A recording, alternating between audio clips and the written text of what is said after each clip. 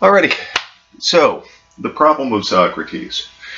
You know, you've probably been asking yourself, ha ha ha, what is Socrates' problem? Well, Nietzsche is going to address that question, right? And he starts off like this. Concerning life, the wisest men of all ages have judged alike. It's no good. Always and everywhere one has heard the same sound from their mouths, a sound full of doubt, full of melancholy, full of wariness of life, full of resistance to life. Even Socrates said as he died, to live, that means to be sick a long time. Even Socrates was tired of it. What does that evidence? What does that evince?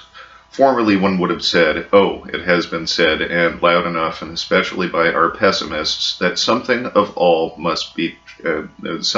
this must be true. Consensus of the sages evidences the truth. Shall we talk like that today? May we?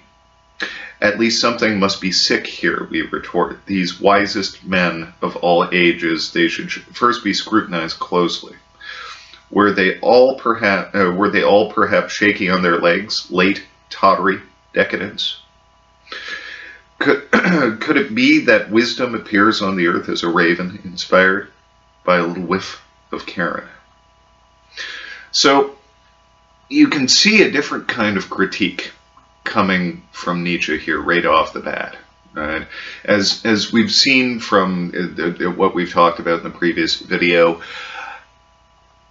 Nietzsche is going to be offering a dispositional critique. It's going to be asking not whether these beliefs are true or false, as Roderick points out in one of his videos. I think it's on Nietzsche on Truth and Lie. Right? Nietzsche is, in a sense, just not playing that truth game. Right? He's not going to be asking whether these beliefs are true, whether they're justified, whether the arguments are valid. Right? He's rather going to be asking a different kind of question. You believe this. What are the consequences of that belief? Right? In terms of the psychological consequences of that belief. If you believe this, what sort of disposition to your life is that going to foster? Right? And more than that, what Nietzsche wants to argue is that, to a certain extent, right, and for what he wants to argue, and we'll see why he wants to argue this, right, but nonetheless, right, what he wants to argue, right, is that the previous thousands of years of Western philosophy have perpetuated a metaphysical belief system that encourages us to deny rather than affirm our lives. It judges this life here now as we live it. It judges all of the tackle that comes along with that. Our senses, our body, suffering, etc., etc., etc., to be altogether a bad thing. Right? You can see what we've looked at before to this point with Nietzsche.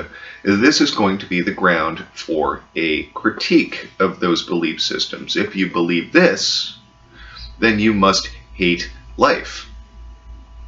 This is the criticism that he's just issued among these great sages. It's not that they agree and that means something must be true here. Right? They agree in some physiological and some psychological and some fundamental sort of respect that has them adopt a negative attitude towards life. Right?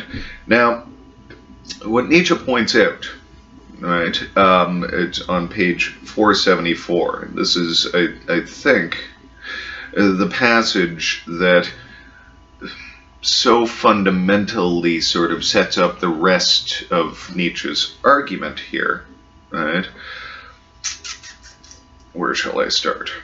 Regarding the consensus of the sages on 474. The consensus of the sages, I comprehend this even more clearly, proves least of all that they were right in what they agreed on. It shows rather that they themselves, these wisest men, agreed in some physiological respect, and hence adopted the same negative attitude towards life, had to adopt it.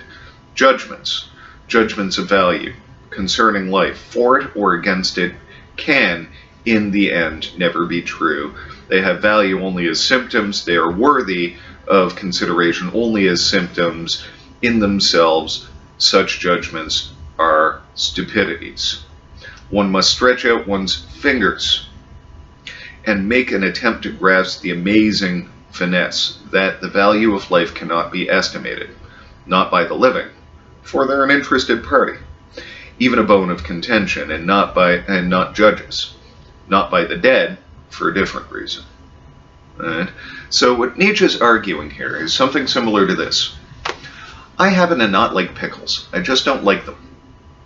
Is there anything true about that statement? Right? Are pickles therefore bad? No, they aren't. Let's say 9 out of 10 people agree that pickles are yucky and we don't like them. That rests at the level of judgment. It's still not true that pickles are bad. It's just we agree in some matter of taste. Right? We agree in some physiological respect rather than this providing evidence for the truth of our claim that pickles are bad. Right? What effectively we've shown is our disposition, our tastes, our preferences. Right? It shows us not something about pickles, but something about us. Right? So it's very, very sort of similar. Remember way back in the Socrates material, I was going a little bit through the Euthyphro, right? And Euthyphro was trying to explain what piety is, right? Well, piety is what pleases the gods. That's interesting. I like ice cream. Did that tell you anything about ice cream? Right? Judgments of about life operate in sort of the same way.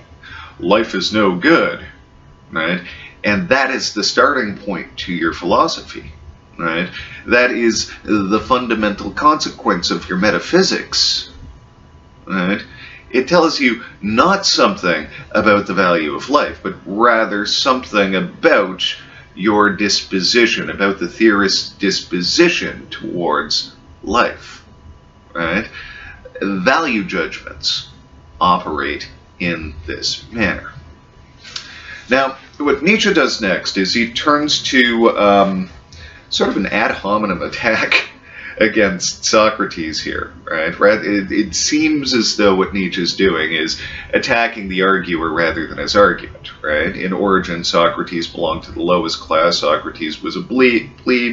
We know we can still see for ourselves how ugly he was, but ugliness in itself, an objection, is among the Greeks almost a refutation. Was Socrates a Greek at all? Ugliness is often an expression of a development that has been thwarted by crossing, or it appears as declining a development.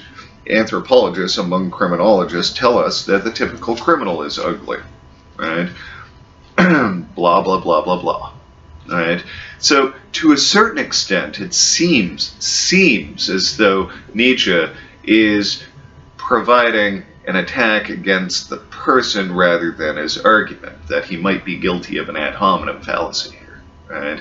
But he's up to something a little bit more clever. Effectively, what Nietzsche is doing here, and if I had to rename this section, I might rename it The Curious Case of Socrates.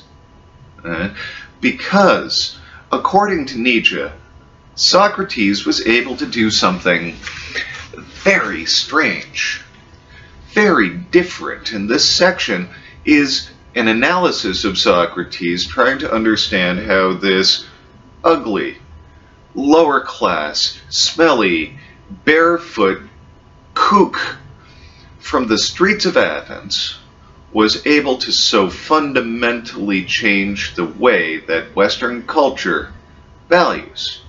A whole different value structure, according to Nietzsche, was present in Athenian culture. This is the nucleus, the seed from which Western culture grew. Right? The Greeks through to the Romans, through to the Renaissance revival, through etc., etc. Right? These Greeks are where we get the notion of democracy from. These Greeks are where we get the Olympics from. These Greeks, etc., etc., etc. Most of our values and a whole host of our cultural practices come from these Greeks. Right? So that Socrates, this, suffice to say, atypical representation of Greekness, right? Because a wealth-obsessed culture, right, in the port city of Athens, right, where you don't get architecture like we see from Athens, right, without being a little bit materialistic and wealth-obsessed, right? Socrates was not diametrically opposed to that, right? Now, beauty-obsessed, right? They deified beauty in the physical form, right? I told you about the statues that Alcibiades decapitated as a celebratory method on the way into, it was health and natural vitality, virility, beauty, physical stature, the physical form that was idealized, and we've got this crooked-nosed, smelly, plebeian, ugly old coot, right, who has become such a prominent figure in Athenian culture. And basically, Nietzsche wants to ask what the hell happened where Socrates, this crazy person, right, this person who had these auditory hallucinations, remember his daemon chirping in his ear, right, was able to fundamentally change the way that Athens believed and valued.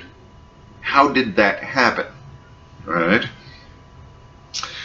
So, on 475, Nietzsche points out, and this is kind of important, we'll come back to it a little bit later, right?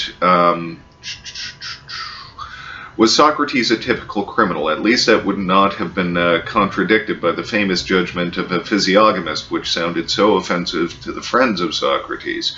A foreigner who knew about faces once passed through Athens and told Socrates that, to his face, that he was monstrous, more or less, that he harbored in himself all of the bad vices and appetites, and Socrates merely answered, "You know me, sir." Right? So even by Socrates' own account, right, he was, to the Athenians, monstrous. Right? Now, what Nietzsche wants to suggest is that, well, Socrates was sort of an extreme case. Socrates was sort of typical in terms of the drives and appetites of the Athenians. He argues on 475, Socrates' decadence is suggested not only by the admitted wantonness of and anarchy of his instincts, but by the hypertrophy of the logical faculty and that sarcasm of the rhetoric which distinguishes him. Let me just decode that a little bit. Socrates had like a ludicrously sort of hyperactive logical faculty. We've seen this from his arguments, right? The kinds of arguments that he'd get in with the average person on the street, with the famous people from the streets, from the most prominent Athenians, were extremely, almost ludicrously logical. Right, and that sarcasm of the rhetoric, related to rickets, which means it's sort of a diseased sarcasm. Certainly, Socrates can be seen as a sarcastic creature, right? I mean, who, up against the death penalty, suggests that he should be put up in the Prytaneum, given free lunches, rather than the death penalty at the moment of sentencing? Right? There's an element of sarcasm there. So we see in Socrates these strange traits. Nietzsche continues, nor should we forget those auditory hallucinations which Socrates have interpreted religiously. Everything in him is exaggerated, buffo, a caricature everything at the same time concealed, ulterior, subterranean. I seek to comprehend what idiosyncrasy begot that Socratic equation of virtue and happiness, that most bizarre of all equations, which moreover is opposed to the instincts of the earlier Greeks. What Nietzsche is pointing out here is that the old noble taste of the Athenians was vanquished upon Socrates' arrival. Right? The old noble taste, which would not present you with reasons for position or anything along those lines, but would be simply an expression of power. If you had power, that you were able to express it, right, was sort of the simple virtue of the ancient Greeks. Right? Generally, if you had the power and were able to express it, right, that would be a fairly... The idea is just being able to, in a sense, use their power to get what you want, right? This was the old Athenian taste, right? So the powerful, the prominent people in Athens were very used to getting what they want and would not need to explain themselves, especially to this crazy old coot, this plebe on the street. Picture it like the mayor of your city bumping into a homeless person and being asked to get into an argument with that homeless person, right?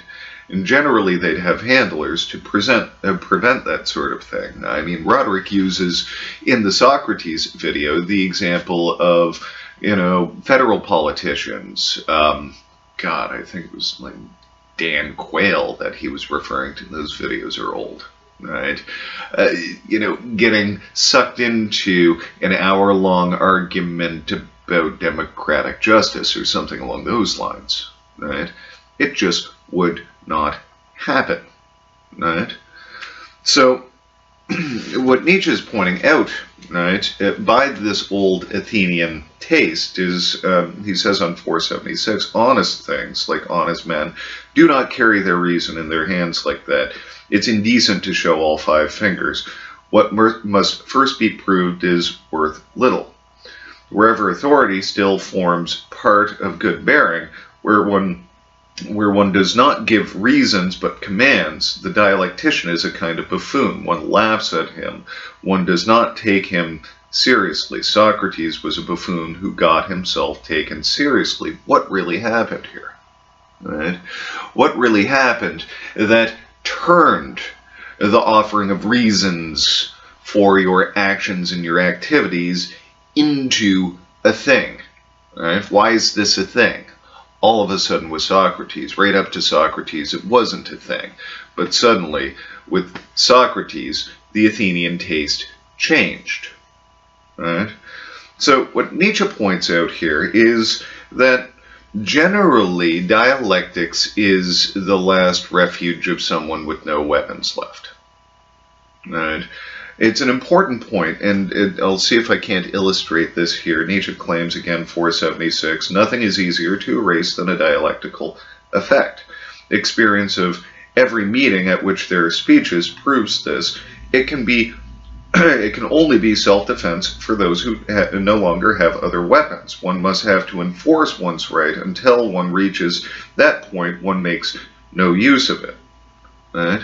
So effectively dialectics, right? Nietzsche is claiming here nothing is easier to erase than a dialectical effect. I used to get into arguments with a friend of mine. He wanted to study environmental philosophy, and he was concerned about making reasoned arguments in favor of environmental protection. Right? You know, eventually, after 4 years of studying environmental philosophy in his undergrad, he wound up extremely frustrated with making sort of normative, political, and moral arguments about how the environment should be protected, etc., etc., etc. Because what he points out is that every intelligent, reasoned person understands. We're preaching to the choir. We already understand that there are these moral arguments in place here, yet nothing happens. Nothing substantive. Nothing sufficient. Only the most bare minimum in order to politically satisfy the masses actually occurs. And when those arguments can be loopholed around, when those laws that are enacted can be loopholed around, right, this occurs. And when those laws become inconvenient in terms of money, in terms of politics, they're, as a matter of course, just repealed or just plain old not enforced. Actual practice flies in the face of them. Look at the bloody Knock brothers and their piles of bitumen that blew into and across the Detroit River into Windsor. It was sitting there for ages, right? Look at the bloody oil sands in Canada. This is dirty, dirty. It's the most inefficient, dirty, polluting way to extract fossil fuel. Right? Yet, it's still in practice because there's gobs and gobs and gobs of money to be made, even though just about every Canadian who's not an interested party who understands the process is against it. Entire provinces have said, no, you're just not bringing it across here, with no ability to really affect the, arguments themselves are not enough, right? I remember I was at a conference at one point, right, and, we were talking about the importance of social practice and being a good citizen and actually building one's city and one's state and that sort of thing, right? And somebody had presented just a knockdown argument, right, that tied in environmental philosophy as well, and frankly, the argument itself was a beautiful product. But what about belligerent people? What about belligerent people? People that see your argument and just don't give a damn. I'm just going to do whatever the hell I want because I'm making money while doing it. What about those big corporations that say, to hell with it, I'm just going to pollute. You can find me, I'm going to make more money than that anyway. Right? What about large corporations that don't do recalls, even though they know that people are going to die as a result of design flaws in their vehicles, etc., etc., etc. Dialectical effects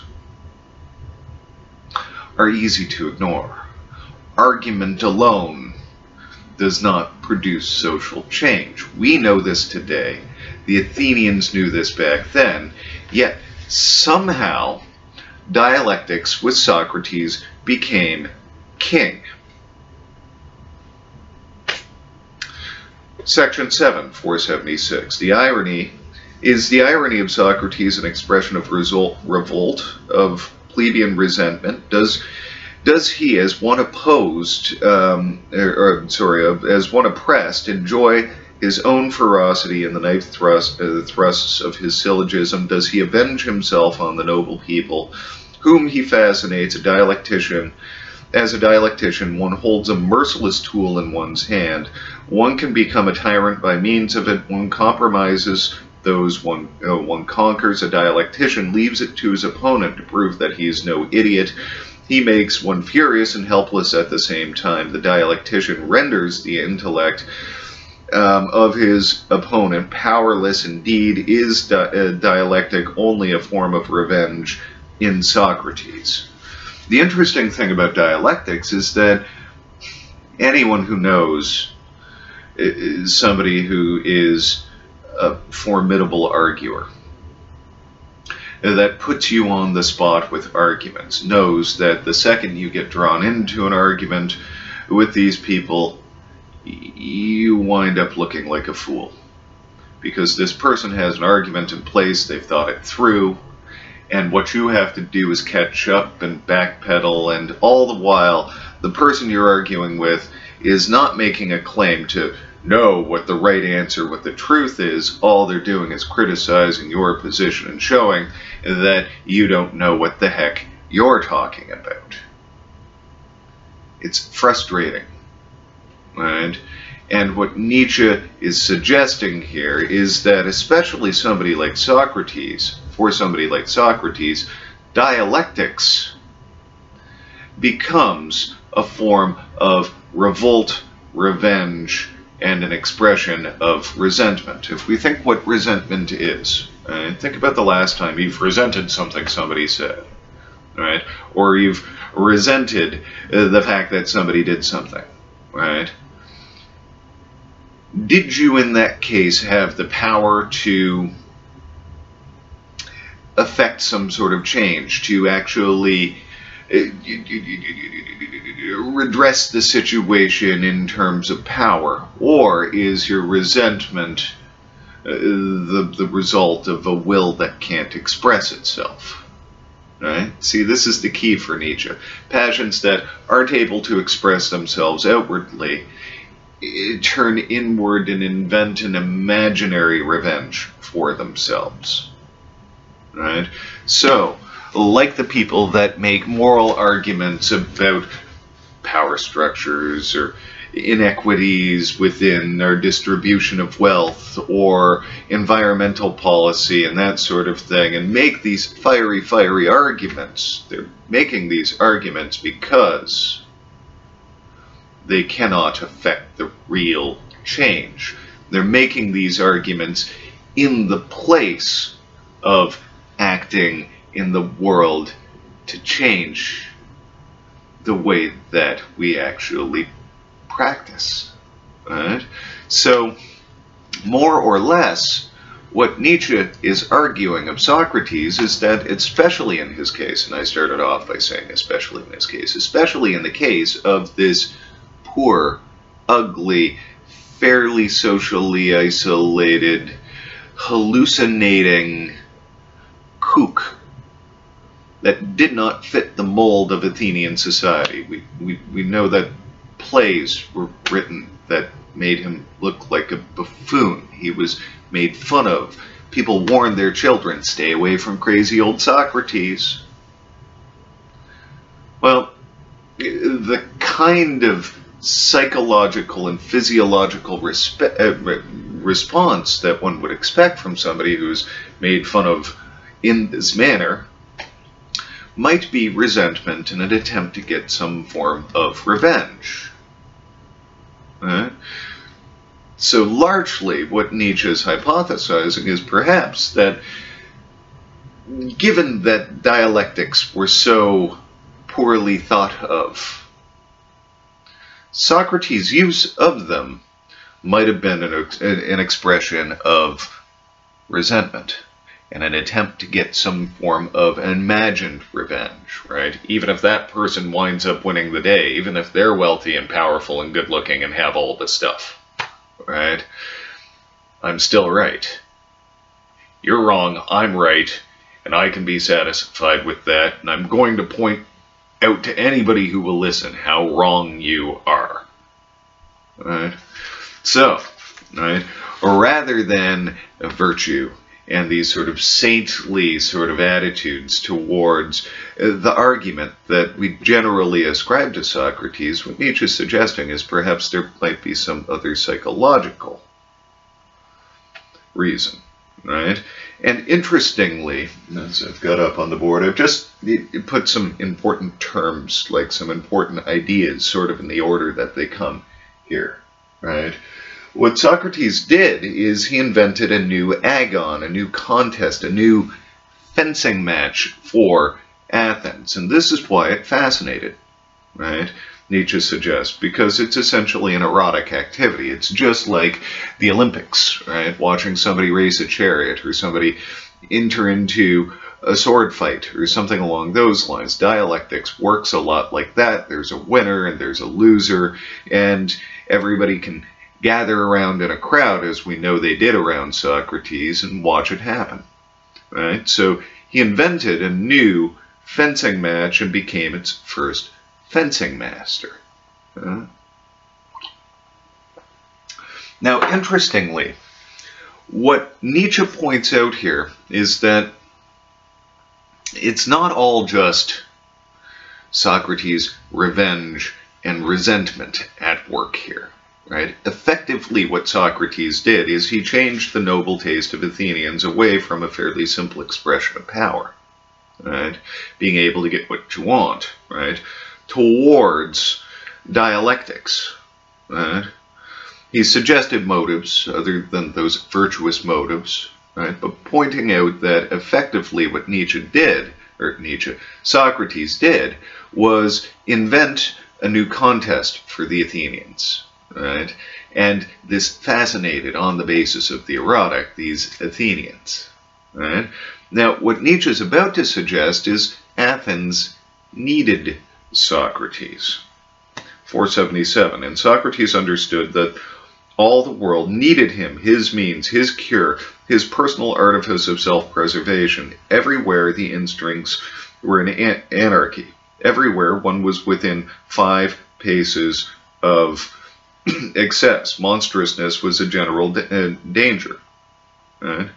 The impulses want to play tyrant. One must invent a counter-tyrant who is stronger. When the physiognomist had revealed to Socrates who he was, a cave of bad appetites, remember from earlier I mentioned, the great master of irony let slip another word which is the key to his character. It's true, he said, but I've mastered them all. How did Socrates become master over himself? His case was, at bottom, merely an extreme case, only the most striking instance of what was then beginning to be a universal distress. No one was any longer master over himself. The instincts turned against each other. He fascinated, being this extreme case. His awe-inspiring ugliness proclaimed him as such to all who could see. He fascinated, of course, even more as an answer, as a solution, as an apparent cure of this case. Now, I mentioned when we were studying Socrates that, interestingly, Athens suddenly became an extremely wealthy city-state, right? As though overnight, right? What they did is they found a vein of silver down the way, went to war, got some slaves, had the slaves mine the silver, and then all of a sudden they're fabulously wealthy. This is where all of the architecture comes from. This is how they built their great trading navy, right? And this is how they became sort of a port town, right? A trading center, right? So effectively, right, Athens was the best mall, right? The bankers' tables and the market square where Socrates would make his arguments, right, were effectively the best bloody mall in the world. If it was findable in the world, likely you would find it in Athens, right, in the market district. I'm looking for silk from the other side of the world. Check the market in Athens. Right?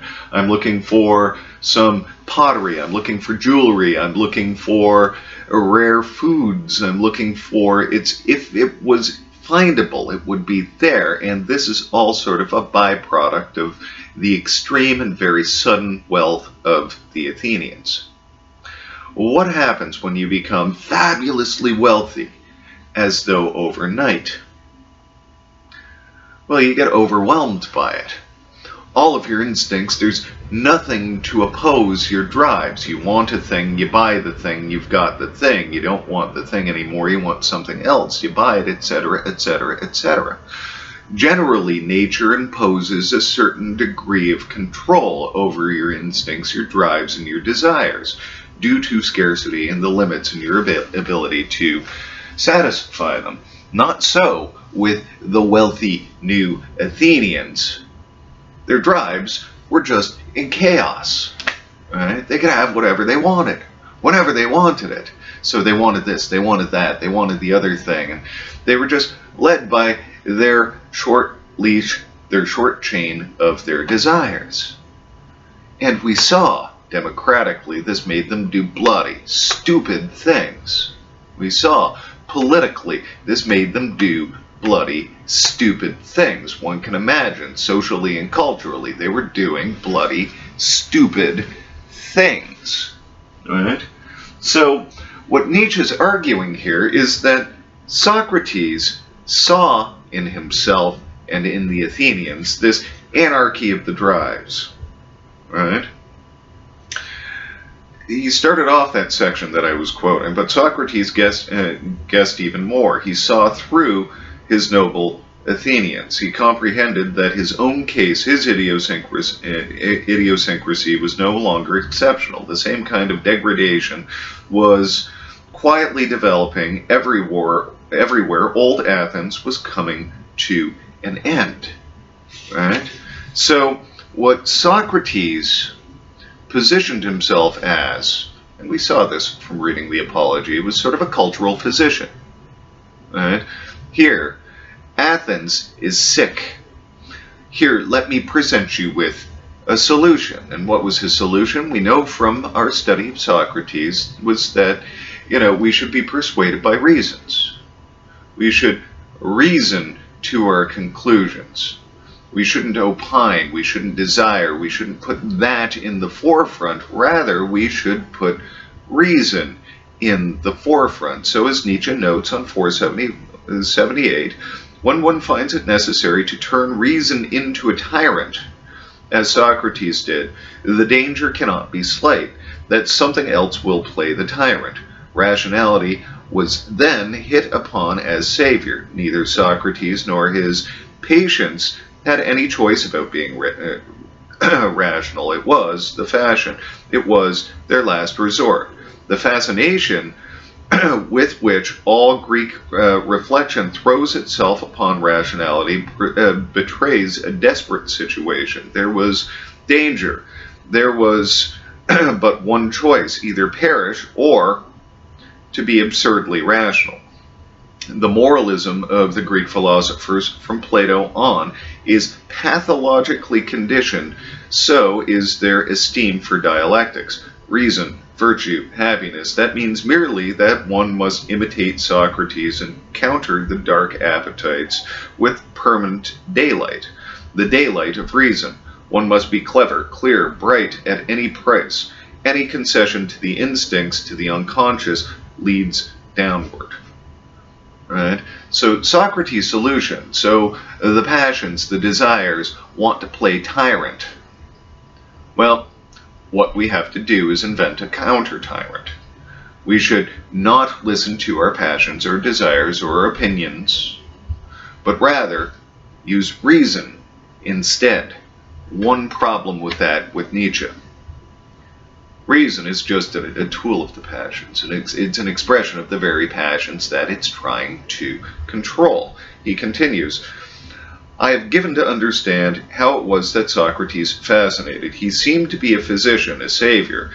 Is it necessary to go on to demonstrate the error in his faith in rationality at any price? It's a self-deception on the part of philosophers and moralists that they believe that when they are extricating themselves from decadence, when they merely wage war against it. Extrication lies beyond their strength. What they choose as means, as salvation, is itself another expression of decadence. They change its expression, but they do not get rid of decadence itself. Socrates was a misunderstanding. The whole improvement morality, including the Christian, was a misunderstanding. The most blinding daylight, rationality at any price, life, bright, cold, cautious, conscious, without instinct, in opposition to the instincts. All this too is a mere disease, another disease, and by no means a return to virtue, to health, to happiness, to have to fight the instincts. That is the formula of decadence. As long as life is ascending, happiness equals instincts. Right? So, by a couple of things going on. Right? First off, there's a problem with your passions if you can't express your passions. Right? There's a problem with your instincts if your instincts are leading you astray. Right? the Athenians found that there was a problem with their instincts. They were in anarchy, they were in disarray, they were decadent. Right? So rather than reining them in, rather than, as what Nietzsche is about to suggest in the last video, which is the spiritualization of our passions, the sorting out, the thinking through, the maturing of our passions, by rather opposing reason to the passions, by saying that all of the passions must obey reason, what we are doing every time we have a passion is subjecting it to reason and acting on reason rather than our passions. What we do is we become systematizers rather than vital, healthy, living things. What Nietzsche is suggesting here, to have to fight against the instincts, that's the formula for decadence. It puts us in a constant losing battle against our passions. Losing battle because reason is just simply one of those passions. It's a very similar position to Hobbes. Reason is just a tool of desire, right? So we have a desire and we use reason to figure out how best to satisfy that desire, right? How do we come to know anything at all? What's the first thing we have to do? Give a damn. We have to care. We have to be passionate about it. Think about why you study the sorts of things that you study in school. You're passionate about it. You care. You give a damn. And then you exercise the faculty of reason as a tool of your desires, right? So effectively, reason can't control the passions. It's a tool of the passions. And what's more, to have to control those passions, that's already the problem, right? So effectively, Socrates' solution to the Athenian question, to turn reason into a tyrant, right? Effectively, it's a bait and switch. Right? Here, your passions are in disarray. Here, try reason instead. Reason's just another one of those passions. So, effectively, you got me to buy something other than the passions, but really it's just a bloody passion. Right? And we're still in the same problem with the same decadent, bloody passions, only with reason acting as sort of a placebo. Right? So the next section, since turning reason into a tyrant was the problem with Socrates, right?